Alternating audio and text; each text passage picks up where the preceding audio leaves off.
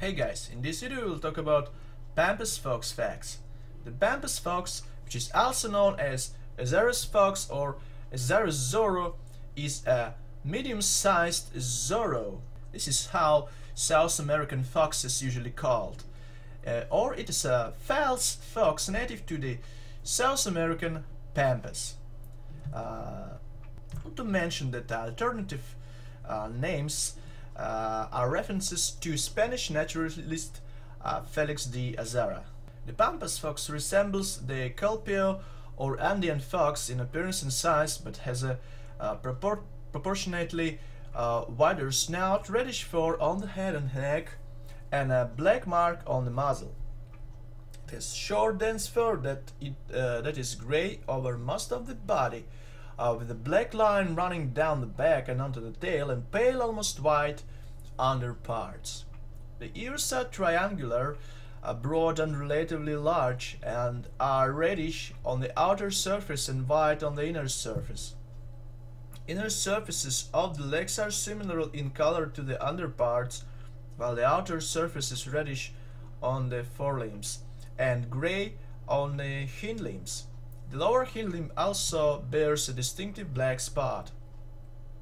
Adult Pampas foxes range from 20 to 31 inches or from 51 to 80 centimeters in body length, and has a weight of 5.3 to 17.6 pounds or from 2.4 to 8 kilograms.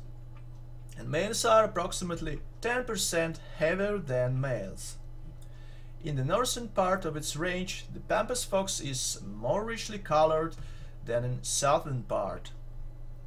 Basically, the Pampas fox can be found in northern and central Argentina, Uruguay, and eastern Bolivia, Paraguay, and southern Brazil. It prefers open Pampas habitats, often close to agricultural land, but can also be found in montano Chaco forest, dry scrubland, and wetland habitats. This fox also has some local names. For example, in Spanish-speaking areas of its habitat, it's called as zorro de las Pampas or zorro gris pampeano, while in Portuguese-speaking Brazil it is called by common names of graxaim or sorro. The Pampas foxes mostly live a solitary life, but come together as monogamous pairs in the breeding season to raise their young. They are mainly nocturnal, becoming active at dusk. However, it may also be active during the day. They den in any available cavity, including caves, hollow trees, and the burrows of vizcachas or armadillos.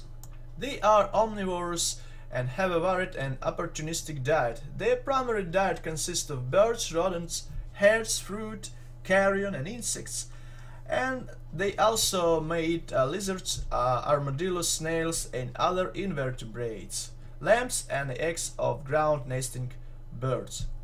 And their primary predators are pumas and domestic dogs. And that basically it for Pampas fox facts.